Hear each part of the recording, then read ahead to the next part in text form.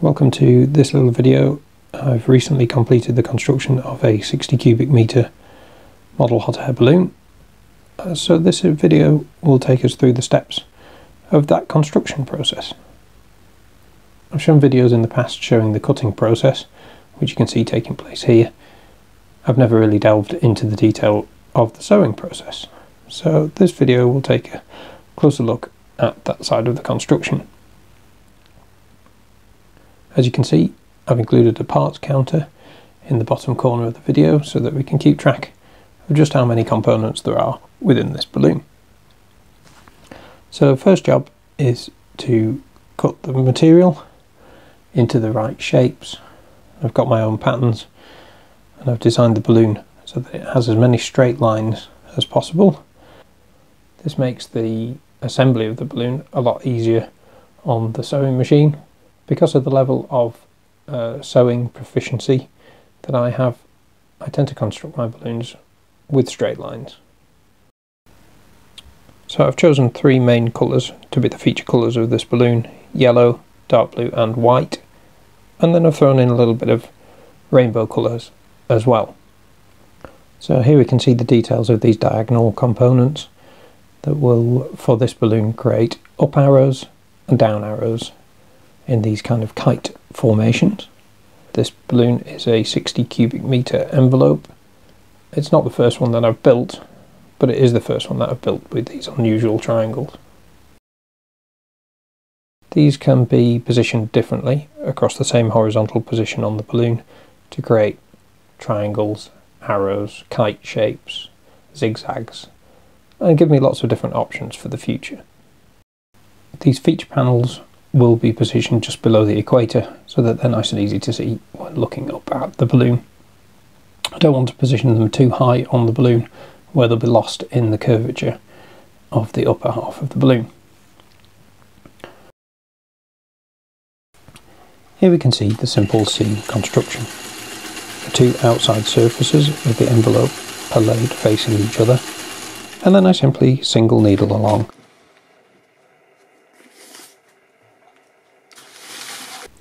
One of the questions I get asked the most is, what do I use as thread? I simply order some basic cotton from the internet. Here's an image of that. And in terms of the sewing machine, this is just a basic domestic single needle sewing machine. This varies considerably from the construction of a man carrying balloon, which uses a twin needle sewing machine and industrial threads. So this balloon is built from 20 vertical sections. Each of those vertical sections is split into horizontal sections. So we call the vertical sections a gore, and then each of the horizontal sections within that is a panel. So I begin by assembling each of the panels to the one above it or below it until I've got the lower half of a gore assembled and the upper half of a gore assembled. These are about 12 feet tall, and so hang nicely over the interior doors in my house. Once I'm ready, I will join them at the equator position and take them outside for a little inspection.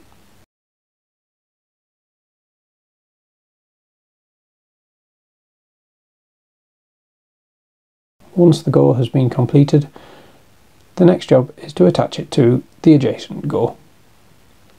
This is done by running down the length of the vertical seam. It's important at this stage to ensure that you match each of the horizontal components at the seam so that we don't get any steps in the colour scheme. The best way to ensure this is to be accurate with your seam dimension when constructing the horizontal panels to each other.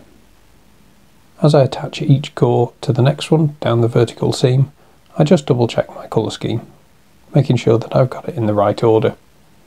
After all, unpicking 20 odd feet of seam is not something that I enjoy doing.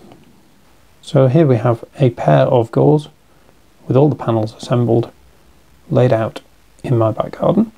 Once the gores are in pairs, they can then be attached to another pair, etc., etc., until the balloon is effectively a single sheet of material. The balloon is now large and difficult to handle, and so closing up the top of the balloon can be tricky. Closing up the balloon involves positioning a small circle of fabric at the very top of the envelope. To make this process easier, I will connect the final seam, but only for the first panel. This is about 60 centimeters tall, and so I can then re-access the very top of the balloon. Once this is in place, I can then move down the final seam. The balloon is now effectively inside out, and all that's needed to be done is to turn it the right side out and work on the details at the mouth of the envelope. For my construction, the balloon has 20 gauze, but I only construct 8 ropes attached to 16 load tape loops. There is also a Nomex panel of fire retardant material that sits around the mouth of the balloon. The loops are sewn onto the Nomex, and the ropes tied onto the loops. This will help to connect the basket of the balloon to the envelope. This creates a wide enough gap in the flying wires for me to easily access the mouth of the balloon when I'm ready to put heat in during inflation. So now the balloon is pretty much finished, and all we have to do is wait for weather to come. If you'd like to see how the results work out, follow the link